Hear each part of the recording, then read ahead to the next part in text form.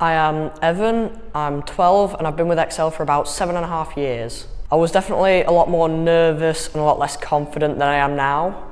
It was to build my confidence and to make me a bit more sociable, but it was also that I could learn to defend myself and stick up for myself. Just the amount of time that it would take and that I knew it would take to go through the belts and just the sheer amount of time I would be spending in the academy. Since being at Excel, the benefits I've gained definitely I'm a lot more confident. I can speak without constantly just stuttering and not being able to get the words out, and I'm a lot stronger and a lot more fit too. Perseverance is definitely a big one.